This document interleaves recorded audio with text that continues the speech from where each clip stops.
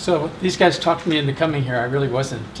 It's in between two things. And so Thursday I had to be at Caltech until late and took an overnight flight here. I didn't really look at the schedule, but I made a talk kind of between leaving an event at Caltech and going to the airplane, which last night I threw away. So it was a visionary talk.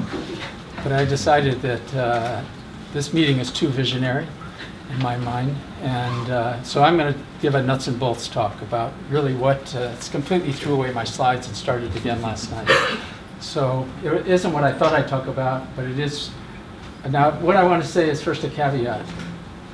Goal is one of the goals, of course, is to get to something that looks like this from LIGO and its partners in gravitational waves.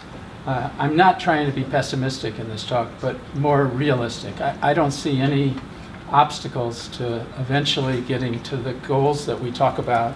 So the fact that I'm going to talk about problems and issues and things that we have to solve, and the fact that it's probably the schedules that we give aren't realistic, shouldn't be taken as that we have big problems. So don't walk out with feeling that. I don't think that at all, but I'm just going to kind of lay it out to you, or at least my view of where the difficulties are and how we're going to get to eventually something like this.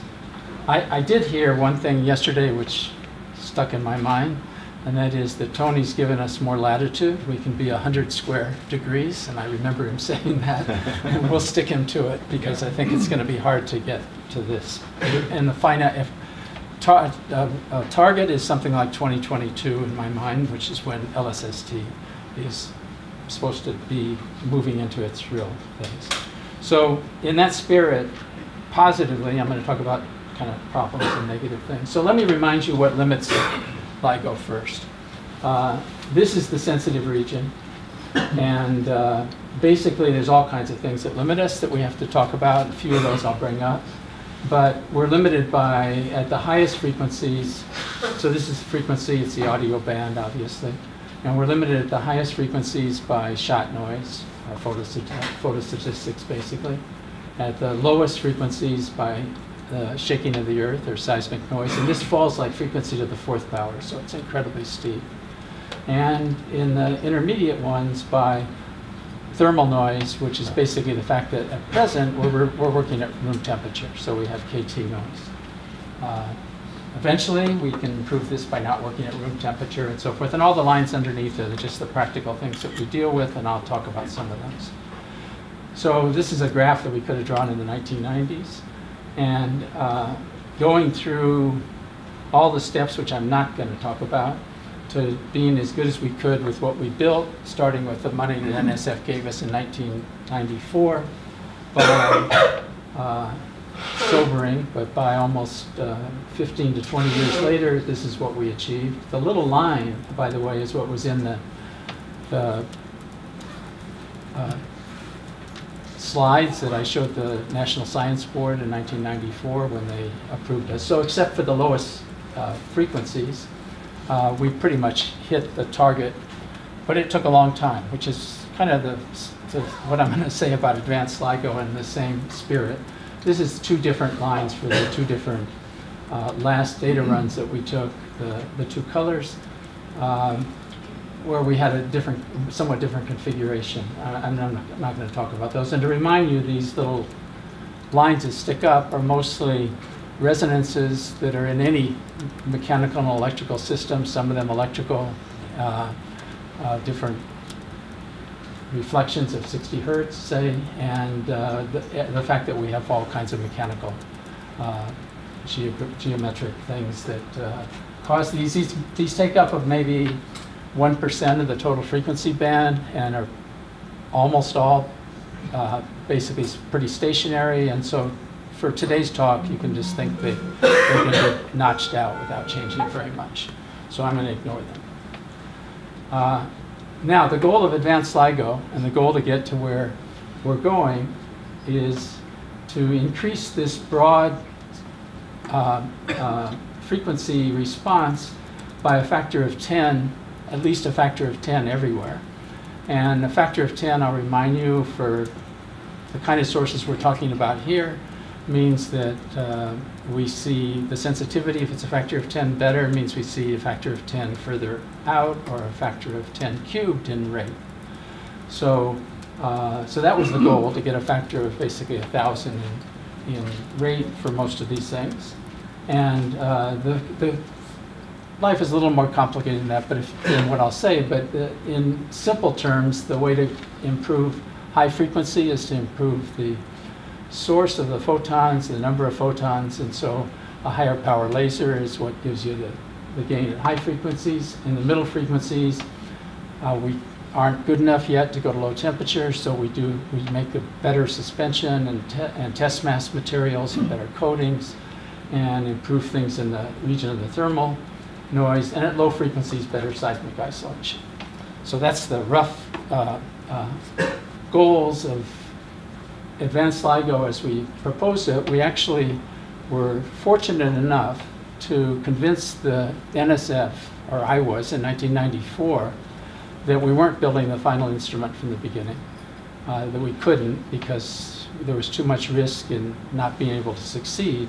Most of the ideas of how to do all this we knew at that point, but hadn't basically, it was such a big step to even initial LIGO that the strategy really was to take it in 2 steps, to try to, as much as possible in initial LIGO, make an instrument that relied on technologies that we'd at least tested in the labs. And for advanced LIGO, we would develop the technologies as we went along. So they approved, actually, which didn't happen after advanced LIGO, unfortunately. They approved funding to keep the technical staff that designed and built initial LIGO going, and we designed advanced LIGO between the time we finished initial LIGO, which was 1999, and 2003. So it's a long time ago. We basically used the same team to design and make lab tests on all the main features that are in advanced LIGO, and took it to the NSF in 2003. And advanced LIGO was basically approved in concept by review committees in the NSF in 2004, and but it took 4 or 5 more years before we got funding from the MREFC program. So that's the scheme. Now a little bit more of the issues and the details I'll work my way into. This is the test masses for advanced LIGO. They're made out of fused silica, and if you look at it with your eye, it's the purest piece of, beautiful, pure piece of glass you ever saw. You see right through it, of course. They have coatings on the surface that are, I think, 20 layers of a dielectric coating that is picked for a variety of features, but of course the main one is to reflect the light at 1064 nanometers, the frequency we work at. So it reflects light at 1064, which is not visible. It's in the infrared, so to our eyes it's just clear glass and we see through it. One of the problems is that picking this coating and matching it to the fused silica has an interface problem. Different expansions of coefficient and an interface problem, which we've dealt with forever, and we don't have that optimized. And it's one of the problems of what to do as we improve the optics, and one of the things that we hope to spend enough effort on in the next few years to improve on and replace these test masses, which are not ideal. These are the best that could be made outside. We have to develop a better team inside to see what the next steps are. The test masses are, of course, the mirrors that are used at the end. And we let through 98.6% of the light reflects back and forth, so 1.4%. And they make basically to build up the light inside here. Let's see, anything else I want to say here? No, basically that's enough. The suspension system for advanced LIGO looks like this, and it's tricky. For initial LIGO, we hung the initial LIGO test masses from piano wire because we didn't know any better. We developed a few silica wires and how to bond them in this period in the early 2000s, and moved what was initially the noise source, which is we had the test masses and then used magnets and actuators to be able to keep it locked on a fringe by measuring the wave fronts and seeing that where it moved. But that created noise. So the whole scheme now is to have a multiple pendulum. It's really functionally 4 layers, where you control the bottom layer, moved as much as possible the electronics and noise-making issues off the bottom layer and moved them to the upper layers. But of course it has the difficulty that we're trying to control where this is from moving things above it. So it's a tricky problem. This was developed primarily in Glasgow. And this is the test mass down in the corner. This is the high-power laser. For initial LIGO, we had a laser that was single line, neodymium YAG laser that was 20 watts. And for advanced LIGO, we developed a laser that's 200 watts and also worked with a commercial company to make it, let's say, commercially hard, so we didn't have a laboratory-like laser that we were fixing all the time. That's the idea. This is what it looks like. It's neodymium YAG laser stabilized primarily in power and frequency, and it uses a monolithic master oscillator, and it's injection locked. Okay. So we put this all together. I'm not going to go through any more technical details of putting it together, but more kind of dealing with now trying to make it do what I said it's supposed to do. We put it all together by mid-2014 and started commissioning it. What's shown here is basically what we talked about in the last day, the neutron star, the agreed-to neutron star in spiral range versus time, basically. And this is the commissioning which started in Livingston. We basically concentrated on one at a time, started in Livingston and made steps up. Here's the 20 megaparsec line, which was the best we ever achieved for initial LIGO. So within a month or so, we crossed that and improved slowly up to where you've seen it for the first 01 data run, which is about 70 megaparsecs. We then went to, well, in the last steps, went to Hanford, and you can see how much faster it turned on because of the learning experience that we had here. So this is all very good, and in fact, we were happy to start the 01 run as long as we achieved at least a factor of 2 better than we had in an initial LIGO, and we did quite a bit better than that, so maybe we got cocky. And basically, this is where the initial LIGO run started. When I come to advance the next data run, you'll see we didn't do as well. So let's see where we were. So at this point, we'd improved. This is the sensitivity that I showed you from initial LIGO, and we basically improved it a factor of 3 broadband instead of a factor of 2, and that's what I showed you. But note that at the low frequencies, we actually improved a factor of 100, let's say 50 hertz. That's the factor and the reason we were able to detect the black hole binaries, as I'll show you. If you want to give the elevator speech, it's one thing, which is the low frequency improvement of a factor of 100, which is then a factor of 100 cubed in rate, and why we had years of running and not seeing anything, and now we're capable of seeing something, and I'll show you how that, a little bit more of that. What caused that? What it was again, what we did in initial LIGO compared to advanced LIGO.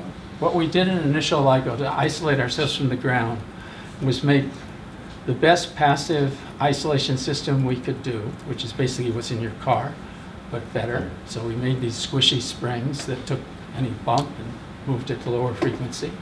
4 stages, but nothing active. We actually did a little bit active outside the vacuum in Louisiana because we had trouble with trees getting cut down.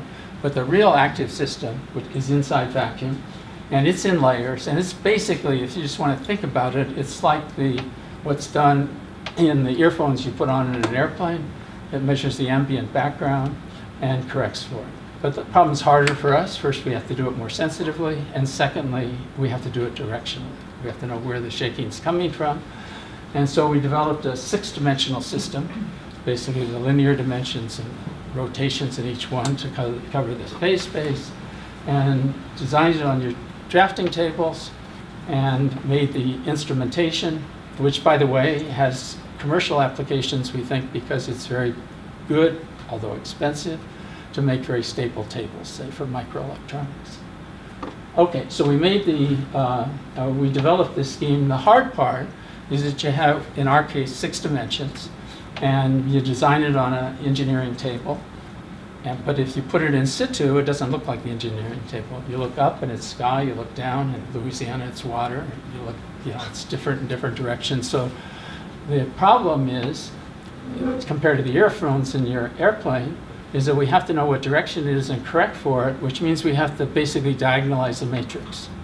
And how do you diagonalize the matrix? That's a very hard problem. It's very time consuming. You have to measure all the wavefronts. We have to understand everything in situ. And so that's a long process. But we're in the process of doing that. But that's why we haven't achieved yet design when you look at it. So anyway, we put this in. We did it at more or less the nominal, worked at it, made it a little bit better. And we got these, which you've seen, which I'm not going to talk about, but this beautiful event that showed up with the line drawn through it from numerical relativity, and that's great. This is only possible, as I indicated, because of the low frequency improvement. So this is basically the frequency versus time of that event, and the event which we don't see quite as well, which is the event that occurred on Boxing Day, so the second event. And again, you wouldn't see this part here or this part here if we hadn't improved the low frequency. So that was the key. Everybody should realize that. And that's the elevator speech. What isn't told very often is we were actually worse than Virgo at low frequencies before we did advanced LIGO. So confession. This is our graph. This is the one from Virgo, and you notice at low frequencies they're better. They had these very high towers, a very, very fancy passive system, and were better than us. So nature could have been such that they saw something and we didn't actually at the very low frequencies. And this is a story usually not told. And in fact, embarrassing to me, our technical article on initial LIGO cuts off here in the graph, which I think is somewhat dishonest. And so you don't see that. I should.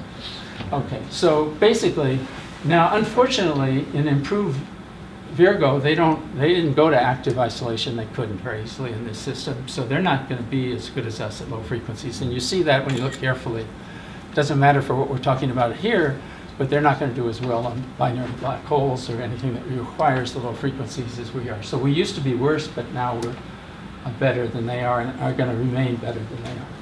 So this is what you've seen as the, let's say, idealized goals of LIGO in turning on. And we concentrated on this first data run, which was fantastic. And we were in this top blue area for LIGO. This is Virgo's plans.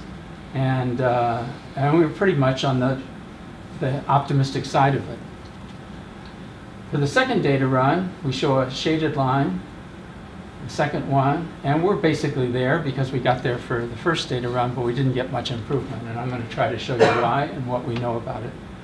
And then we're supposed to keep improving until we basically have the sensitivity we need to maybe detect. We've heard something about the rates for things that will give partners, like binary neutron star systems or neutron star black hole systems. And the rest of the time, let me talk about that. I can't comment very much on advanced Virgo or Kagra because they're virtual in my mind. The kind of problems I'm talking about, they haven't confronted yet. The best that Virgo got in the initial running was, in range, was 10 megaparsecs. We were about 20. So we were about twice as good as them then. We've done a much more extensive rebuild than they have, but this is their design. As I say, worse at low frequencies, but a lot of gain at high frequencies. And you can do your own analysis of how well they'll do, but I don't know. And again, Kagra has gone beyond us in some ways. They're underground, which is better for seismic, but unfortunately they put in a seismic system which is not as fancy as ours. So they're not going to show much better. I think I have theirs. No, I have it later. But they have a potentially big gain by going to low temperature. Going to low temperature is not trivial. You've got to somehow get the heat out of these mirrors, without shaking them. And so it's a hard problem to try, and the materials, there's new material problems. How do you make the kind of reflectivity and mirrors that you want at low frequency? But it's great that they're doing it, because even if they don't do as well as we'd like, we're going to learn how to go to low temperature, and they're doing it. We saw this yesterday. This is the present ability, which is not just a ring in the sky, but better than that, and you heard mine, which is unfortunately well beyond, almost an order of magnitude beyond what Tony said is what we need for him. And this one showed what happens if you add Virgo. Not exactly what happens if you add something that's had this. I think what's done here is the same sensitivity as LIGO in the Virgo location. And for the first event, it was great because of where it was located, but maybe not so good on the other events. Okay, this is Kagra, and it's hard to know or to comment on what it'll take to do this, but I think one thing is certain, that it'll take longer probably than they're saying. Somebody mentioned yesterday that they've made it work, but not in the configuration. There's a simple Michelson, not in the configuration that they have to for this. The Japanese government has a particular way of treating projects which is different than we're used to here, where you get over here, you get funded eventually after some hurdles for a whole construction project. In Japan, they have a big hurdle at roughly the 2/3 mark in a project, whether it's an accelerator or this. And it's because they don't have different colors of money. So the construction and 15 years of operation are all put together. And so what we think of as 2/3 of the construction project is only, a quarter of the way through the whole thing. So they have a big hurdle there. Accelerator people that I work with know how to handle that, because we know a lot about accelerators. So they make a goal when they initially get it that basically is pretty much on the line that you want. Unfortunately, the Kagra people were forced into a sidestep to try to meet this goal, which is really, although somebody said they've locked a Michelson interferometer, it's really not along the line of what they're going to have to do to get this. So we don't know yet how this is going to go. They have some technical problems. The tunnel in the Kamioka mine rains on them because they're below the water table. They're solving that, but there's many, many problems. They're not into the real technical problems yet. Okay, so that's the goal. We'll reflect a little bit more on that, but let me talk first more about the second data run, what we've learned, and what some of the issues are. So I showed this impressive way we got to the first data run.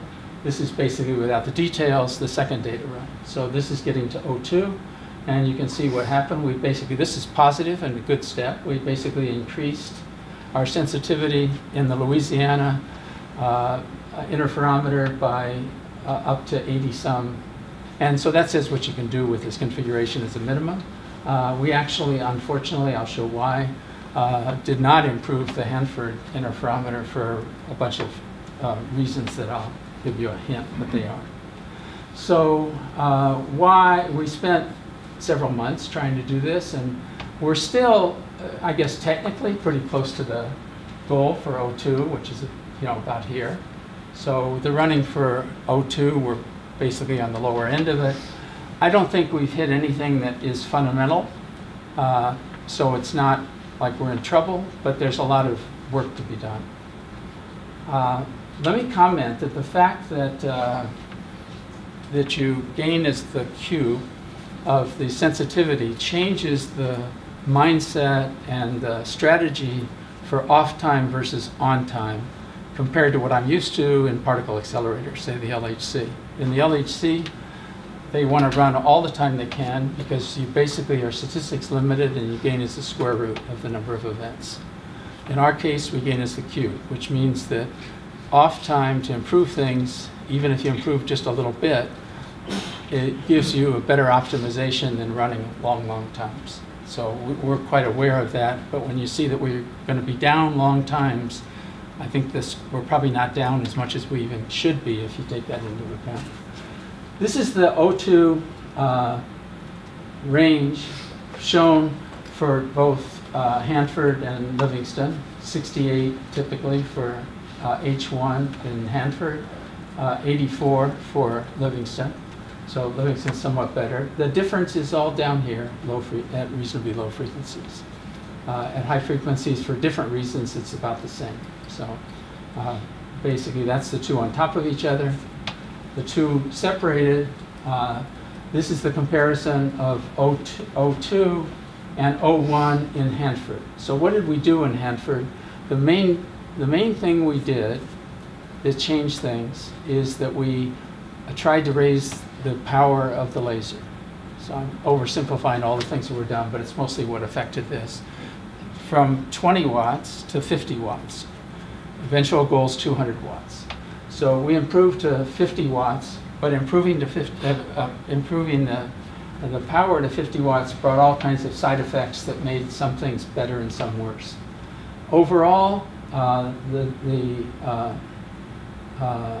O2 versus O1 was worse at low frequencies for reasons that mostly are that we didn't pay attention to the low frequencies. There are some problems there, and maybe one that I'll show you in a few minutes. And at high frequencies, unfortunately, we didn't gain what we should have nominally from increasing the power of the laser from 20 to 50 hertz. And that's not for fundamental reasons either. It's really for reasons of all kinds of things become more difficult, including the laser itself as you increase the laser power.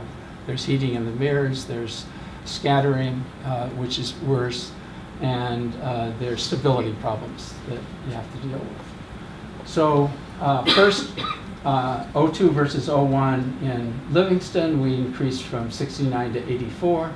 That was about a 20% improvement. We cube it, so yeah, that's good. The improvement's mostly at low frequencies, and it mostly was due to taking care of a problem that we haven't done yet in Hanford, which is trying to improve the problem of some scattered light that gets in and reduces the effectiveness. So that'll be done in Hanford. And so then we run. So this is just a random day that I took, 24-hour day of running, showing them being on and going off. They don't usually stay both on. This is Hanford and better at Livingston, where this is 60-some, and so I picked the typical kind of, yeah. So is this due to glitches, and can you say more about your understanding? When it goes off? Yeah. Yeah, I'm going to talk about it. So yesterday, somebody said our uptime was good for O2. This is it may be good in some snapshot, but overall it's not. The final overall data, which I think is pretty up to date, maybe a couple weeks old, is actually less than, that says 44% for both interferometers being on at the same time. That's embarrassingly bad in my mind. The single interferometer being on when you add that, then we're up to 70-some%. For initial LIGO, I don't remember the numbers very well. Some of my colleagues probably remember better, but I think we were approached 90% uptime on an individual interferometer, and the coincidence then is the square of that, it was close to 80%, or high 70s. Now, what is the downtime from? The main downtime is simply the fact that you go out of lock. Okay. So if we go out of lock, there's two ways to improve that. One is keep it from going out of lock, and the second is how fast do you recover when you get it, when you are out of lock. Recovering we've done a lot to improve things when we go out of lock by having pretty directed way to try to lock the interferometer from programmable and not some operators doing this and that. The problem, simply oversimplifying it, is that when you go out of lock, you have these mirrors, but you don't know the initial conditions. They may be doing this, they may be doing that. And so not knowing the initial conditions, when we try to lock automatically with a pretty sophisticated program, not knowing the initial conditions is a killer. So sometimes we can lock in minutes, and sometimes you just have to keep starting over and over and over again. Second problem is that once we lock, there's some settling time. So the total amount of time that we lose when we go out of lock typically is close to hour or hours or maybe tens of minutes. but it's hard to make it much less than 20 and 170. But note it's all at higher frequencies. We're concentrated on the higher frequencies. So it's not going to improve a lot the binary black hole rate, but maybe we'll start moving to enabling us to do the binary neutron stars, which go to higher frequency. So we expect this. And then eventually we have to do more work. It's harder to get down here. For example, with squeezed light, we have to do something to be able to make the effect affect us at lower frequencies as well.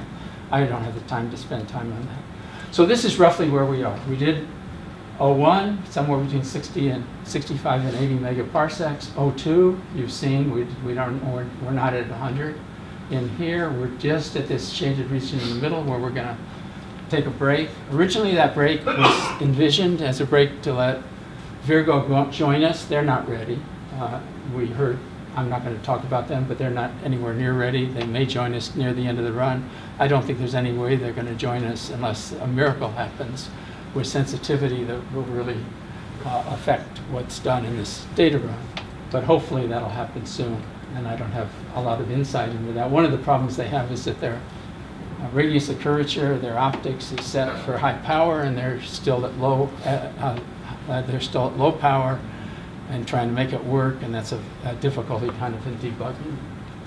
Anyway, but I don't know that there's any fundamental problems. This is 03, which is the target that I said, and I think we've got enough handles, but it won't be until 2018 or so until we get there. I don't know yet how to project this. So, and all of this, I think, is kind of a time scale that we wrote down, but it's got some sort of dilation, so it's gonna be longer for the reasons that I said. We're gonna concentrate more on solving the problems than running. Okay. There's more that can be done, and this is the last part that I'll show here, and that is that we're going to get eventually to somewhere like this graph here, and we're not funded yet, but there's a couple obvious improvements we can make beyond what we have built and been funded for advanced LIGO. Those two are, one I alluded to already, and that's improved mirrors. That has reduced the thermal noise in the mirrors by having better mirrors, possibly single crystal silicon instead of fused silica, but we've got to work on that, and that's a little longer time scale. But I'm still talking about before 2025, let's say. And frequency dependence squeezing, where squeezing is basically a way to get around radiation pressure on the mirrors as you increase the power of the lasers. So that it'll improve the low frequency. The gain that we expect is maybe another factor of 1.7, but that's a factor of 5 in rate. So that's available. In principle, it's not funded, and the present situation in the NSF, I don't know how to judge. People are unaware, I think most of you, that we actually suffered not a great increase in funding since we discovered gravitational waves, but a 10% cut, and we've had a layoff 10% of our staff basically at Caltech and MIT. So we don't know yet, but this is tens of millions of dollars to do this second part. Yeah? What's a deadline for this? Like, at what point does getting it funded sort of not matter? Yeah, I think the problem is that we need R&D. So we're submitting this summer the renewal of the contract. The reason we haven't made a big deal about getting cut, even though we lost 10%, we haven't kept it a secret, but they're very sensitive to us talking about it, is what we really want is to get an R&D program defined to work at these two things. What it depends on is starting it, because we don't know how to do it yet. We need 3 to 5 years of R&D. And so the real problem is in 2018, when we get the renewal, will we get the funding, I'm not talking about a lot of funding, to do the R&D for this, so that in the early 2020s we could do the squeezing. Yeah? Is this MREFC? No, this is much less. Yeah. This is probably $30 million improvement. This is out of physics. They've started in the NSF what they call mid-scale programs. IceCube has just proposed one, and we would in 2 or 3 years. So that would be the idea. If it's MREFC, it would be unrealistic, I think, at this stage. It's a pretty saturated program. Okay, let me just end with something I showed yesterday so I can skip over it. That is that, to me, I was shocked and pleased by something, which is usually we have problems we didn't expect, and that's how quickly the background drops when we do a coincidence. That this is orders of magnitude, this is the one event level, and that was our first event. So when I saw that, I was astounded actually that when you remove this event, it drops like this. The second event, I think as everybody knows, was done the way we thought we'd see events, which is to do a matched filter technique, multiplying the noise signal that you see against the various templates, and it stood out as events in the two interferometers. That's the second event. And pictorially, this is what we then have brought public so far. This is the first event, the biggest in terms of sensitivity, but cuts off the earliest in frequency because it was so heavy. And so that it only had, I don't know, 10 or 8 or 10 or 12 cycles that we saw, depending on where you start in frequency, and basically cut off early. The second event, which is this one, is the one that goes out the longest and stayed a couple seconds in the interferometer with many cycles, which, for example, for tests of general relativity, it was in some ways more sensitive to some of the parameters than the first event. And the third event that we keep talking about that is not called an event, LVT, is around 2 sigma, and it's shown here as this event here. So it's a little weaker and cuts off a little bit earlier, it's somewhere between. And let me just flash what you've seen. So this is what I showed yesterday, which is this fact that the coincidence drops off so quickly so that we can, and I'll show you numbers on the next slide, so that the 3 events that we talk about, the 2 events and the candidate event, are shown here versus this background that comes off quickly. In the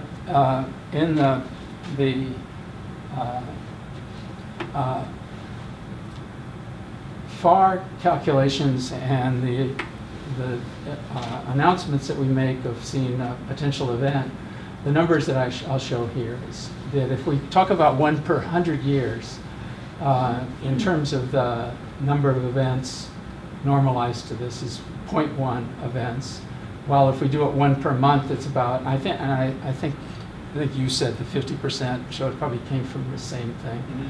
That is that basically, if we reduce the number of real events we have by roughly 50%, we can set this FAR threshold at 1 per 100 years instead of 1 per month. That's basically using that graph. So there's not a big additional gain in terms of these fast announcements, and there's no reason that we can't look at these other events for us longer. So it's a choice what we send out for announcements, so we can do it however you want. Okay. This, just quickly, these are the 3 events. They all have a spin for the final black hole of about 2/3 of the maximum. They kind of fill the space from 20 to, they're all heavy, 20 to 70. First one being so heavy was big. And this is the reason the signal, the primary reason the signal from the third event isn't 5 sigma, it's just further away. So it's 1,000 megaparsecs away, while the other parameters are pretty similar, so that it just is a little weaker and came down to a couple sigma. This is the best data that, I don't know, we've put in a graph of the expectations of published theory for the rate for binary neutron stars and binary black holes versus our sensitivity. So what we did in 01, what we've used is shown here. And here for binary black hole and neutron star. And this is the improvement. This is a higher rate. These are basically from the literature. Of course, they're not 100% independent of each other. So the binary neutron star one depends on the observation, starts from the observations of what's been seen in our own galaxy. And then there's a question of what fraction you've missed, models, and how typical our galaxy is, and so forth. Binary black hole, neutron star black hole, of course, there's less data to rely on, but you can see where these things are. And this is not the realistic necessarily O2 and O3, because I've shown you what's realistic, but what we've subscribed is what we would do in O2 and O3. So you can see that O2 is not in the region where we expect to do very well, where we are, especially, which is kind of on this side of it.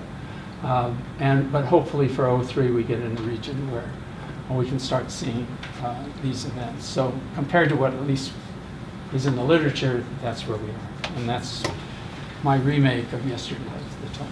Thanks. So if you could decide when to stop O2, when would that be? So far O2 is scheduled for good reason, I think, for a lot of good reasons, which I won't go into, now officially to go till near the end of August.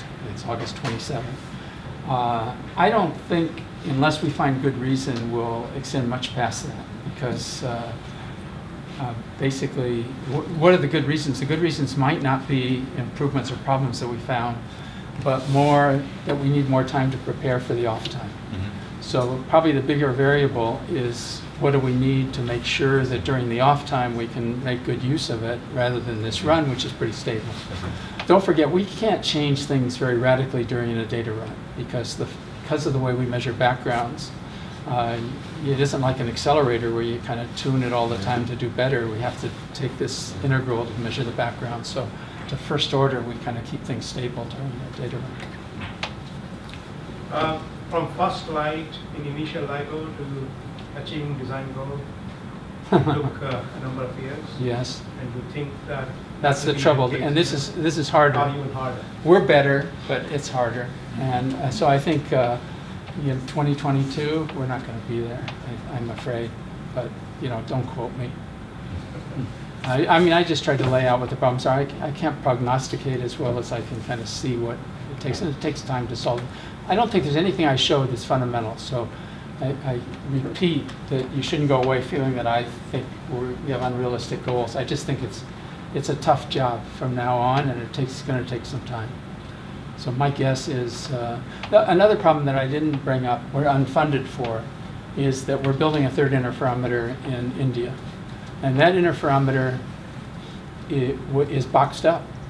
It was basically the interferometer, third copy of the interferometers that we put in Livingston and Hanford. But as you can tell, we're doing a lot of work to upgrade what we put in initially for LIGO, for advanced LIGO, to move it toward where it'll be in 2022, 2024. Which means that if we want India to be equivalent to these interferometers, we've got to make the same upgrades. We've of course documented them, and we can do them more efficiently, but we're not funded for it.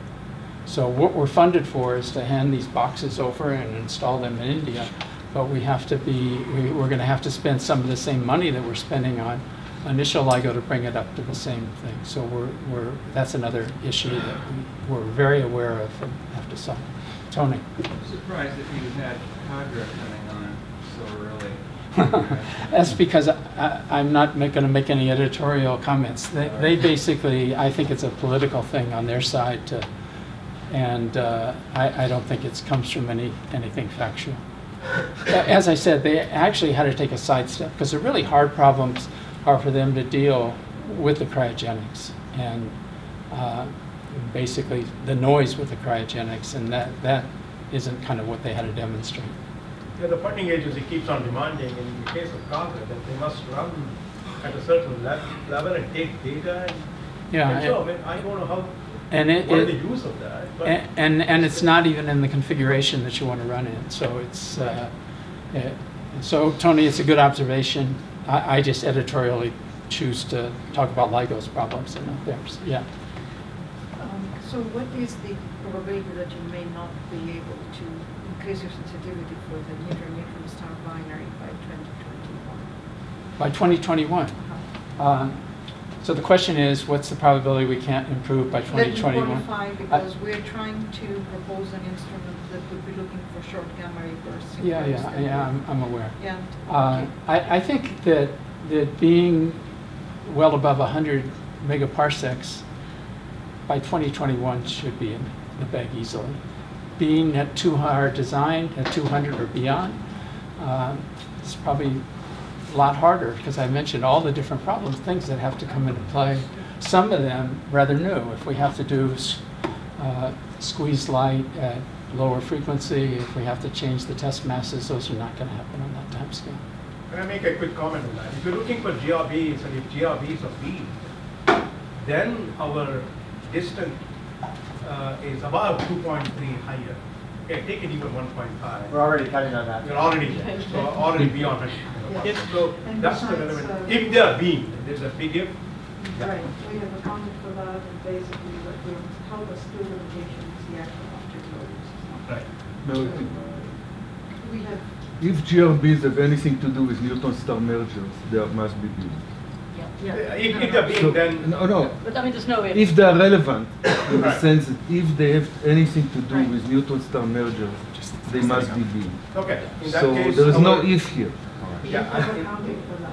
Yeah. Either it's completely bogus, or they are beam and Newton star mergers or Newton star black hole mergers are producing GRB.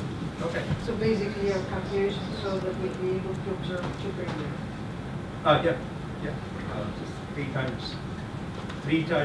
2.3 times greater than the 70 or 80 megaparsecs that Barry was quoting is the number.